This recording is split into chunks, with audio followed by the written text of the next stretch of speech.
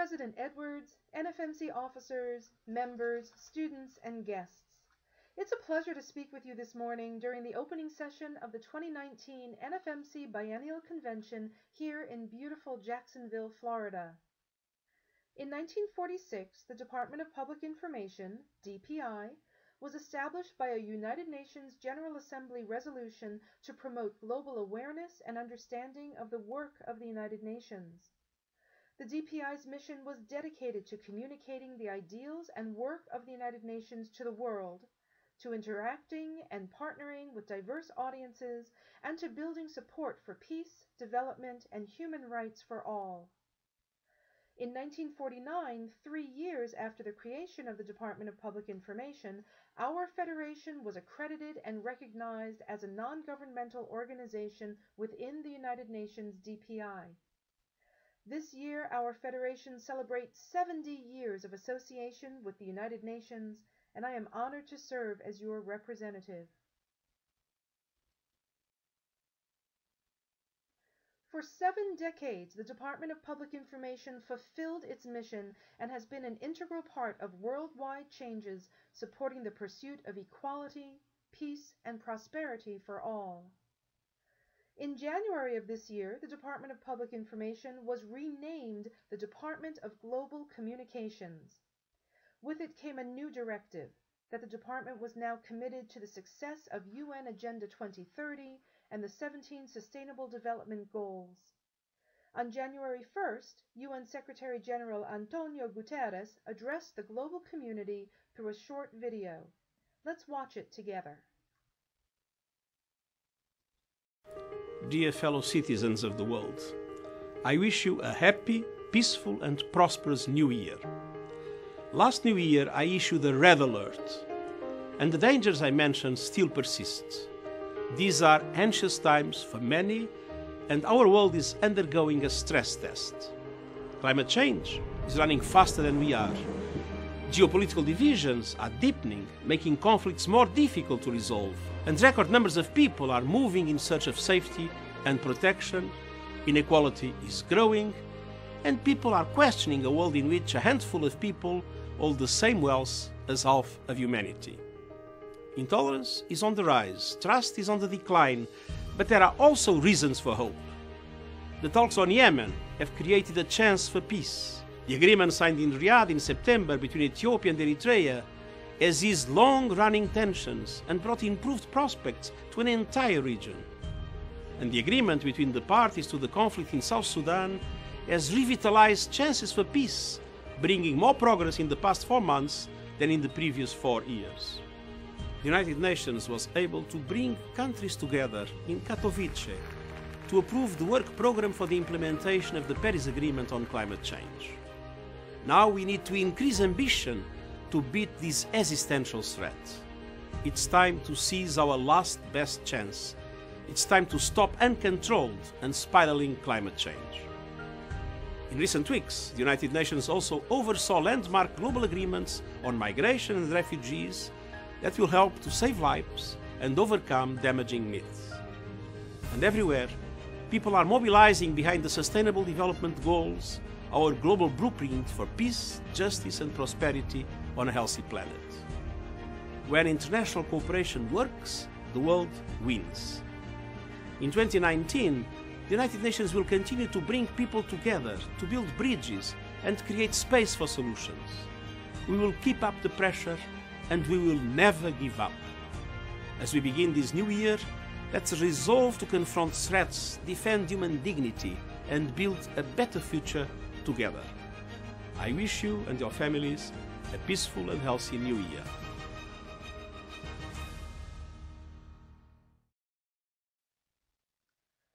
So what is Agenda 2030?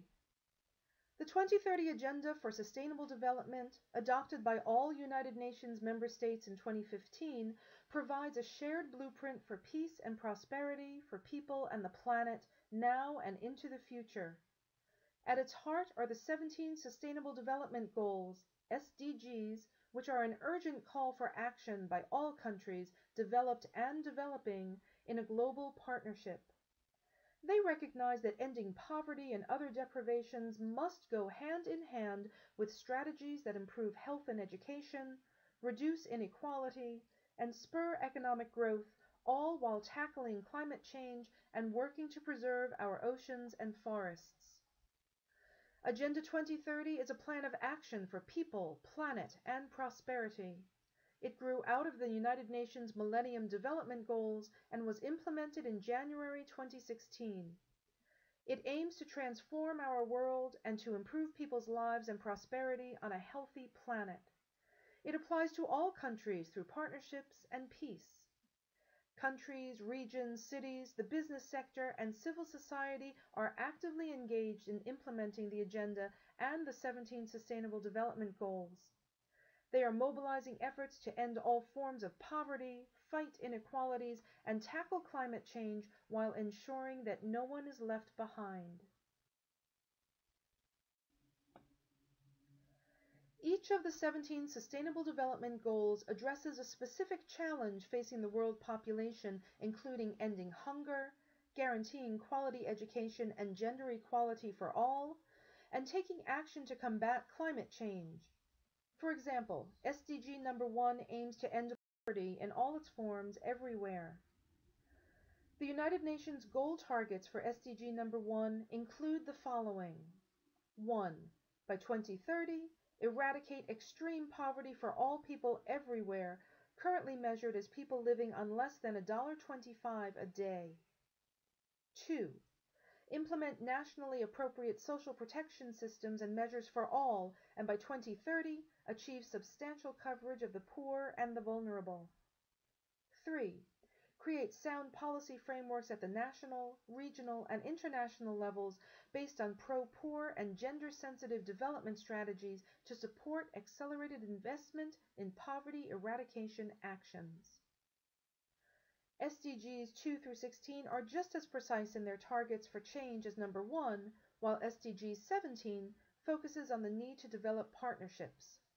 Quote, a successful sustainable development agenda requires partnerships between governments, the private sector, and civil society. These inclusive partnerships, built upon principles and values, a shared vision, and shared goals that place people and the planet at the center, are needed at the global, regional, national, and local level. During the past 2 years, I have been focused on SDG number 3 to ensure healthy lives and promote well-being for all at all ages. My specific focus has been on quality of life issues for older persons, and my interest began with the first UN briefing I attended in New York City in 2017. The title of the briefing was The Global Aging Population, Impact and Implementation of Agenda 2030. It was at this briefing that I first heard about Agenda 2030, and I was eager to learn as much as possible as quickly as I could. I was inspired by the speakers, but I was also concerned because not one of the panel members spoke about the important roles the fine arts play in improving the quality of life for all people, but especially older persons. I realized that much of the literature on health and well-being for older persons completely omits fine arts participation, so I decided to focus my work there. I presented a paper on this very topic at the Aging in Society conference held in Berkeley, California during the fall of 2017. I was one of only 4 presenters who discussed the many benefits of fine arts participation for older persons. My presentation focused on the physical, emotional, and social benefits of group singing. And let me take this moment to once again thank those members of Federation who submitted responses to my questionnaire about choral singing. Your answers were an integral part of my presentation. The paper was enthusiastically received, and I have continued to speak about this issue at other events, most recently at the Music Cities Conference, sponsored by Sound Diplomacy, this past October. I was introduced to the work of sound diplomacy by a colleague I met at that same UN briefing in 2017. After speaking with the founder, Shane Shapiro, I was invited to participate on the first panel session of the Lafayette Convention. The topic was Diverse Communities, Music, Diversity, City Development, and we discussed many topics, including the need for music in K-12 education and continuing the call for fully accessible buildings so that all creative artists and audience members have access to art spaces. We discussed gender and race inequalities with regard to housing and employment and took many questions from the audience. I met leaders from across the country, all trying to better the quality of life for their citizens through economic revitalization and community development. I hope by now you're asking yourself, what can I do? Trying to understand all of the information concerning Agenda 2030 can be daunting. The UN understands this and has created tools to help individuals get started. This is one of my favorites, The Lazy Person's Guide to Saving the World. Of course, this is meant to be a humorous way to engage people to become more aware and to show them that even small changes can have a profound and positive impact on the world. When you visit the Take Action page, you can view strategies at 4 different levels of action. Level 1, Things you can do from your couch, offers these suggestions. 1. Save electricity by plugging appliances into a power strip and turning them off completely when not in use, including your computer. 2. Stop paper bank statements and pay your bills online or by mobile app. 3. For those of you who use social media, share, don't just like. If you see an interesting post about women's rights or climate change, share it so folks in your network see it too. Level 2 actions, things you can do at home, can be just as easy. 1. Air dry. Let your hair and clothes dry naturally instead of running a machine. When you wash your clothes, make sure the load is full. 2. Take shorter showers. Bathtubs require gallons more water than a 5 to 10 minute shower. 3. Recycle paper, plastic, glass, and aluminum. Level 3 suggestions include these things you can do outside your house. 1. Shop local. Supporting neighborhood businesses keeps people employed and helps prevent trucks from driving far distances. 2. Buy funny fruit. Many fruits and vegetables are thrown out because their size, shape, or color are not right. Buying these perfectly good funny fruit at the farmer's market or elsewhere utilizes food that might otherwise go to waste. 3. Use a refillable water bottle and coffee cup. This will cut down on waste and maybe even save money at the coffee shop. And the 4th level, things you can do at work. 1. Mentor young people. It's a thoughtful, inspiring, and a powerful way to guide someone towards a better future. 2. Women earn 10 to 30% less than men for the same work. Pay inequality persists everywhere. Voice your support for equal pay for equal work. And 3. Raise your voice against any type of discrimination in your office. Everyone is equal regardless of their gender, race, sexual orientation, social background, and physical abilities.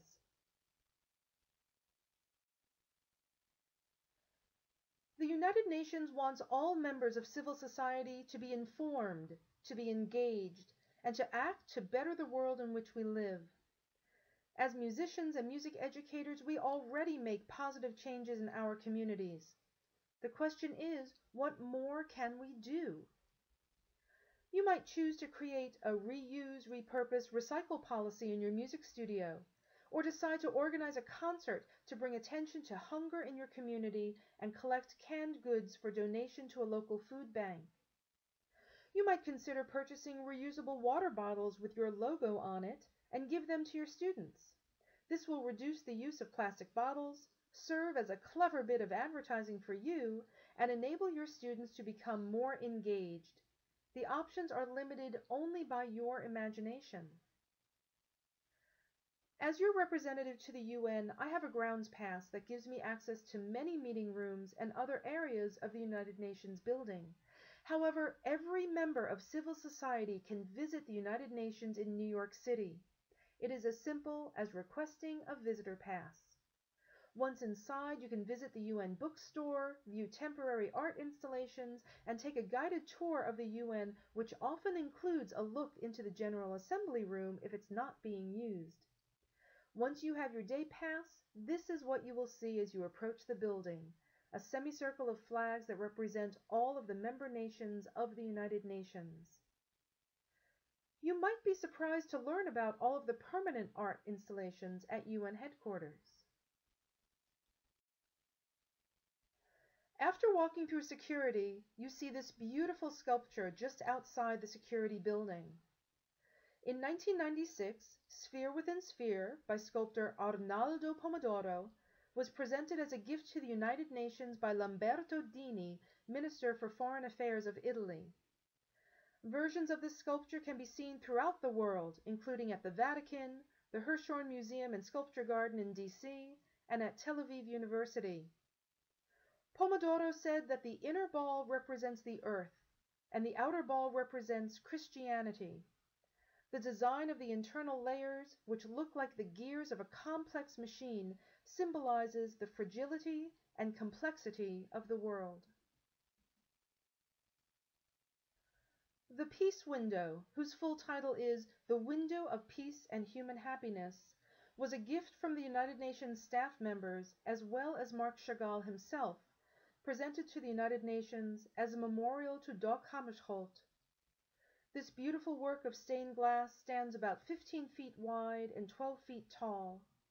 It was dedicated to Dag Hammarskjöld's memory on September 17, 1964, exactly 3 years after Hammarskjöld, then the second Secretary General of the UN, and 15 other people with him, died in a plane crash. The musical symbols in the panels evoke thoughts of Beethoven's Ninth Symphony, which was a favorite of Hammarskjöld. Chagall was inspired by the text of Isaiah 9, verses 1 through 7, including verse 6, "For unto us a child is born, unto us a son is given." The Peace Window is installed on the ground floor lobby at the UN, next to the meditation room. The meditation room, designed by Dag Hammarskjöld just a few years before his death, is a place for quiet reflection. There's a notice outside the door of the meditation room, written by Hammarskjöld. It begins like this: "We all have within us a center of stillness surrounded by silence. This house, dedicated to work and debate in the service of peace, should have one room dedicated to silence in the outward sense and stillness in the inner sense. It has been the aim to create in this small room a place where the doors may be open to the infinite lands of thought and prayer. People of many faiths will meet here, and for that reason none of the symbols to which we are accustomed in our meditation could be used. However, there are simple things which speak to us all in the same language.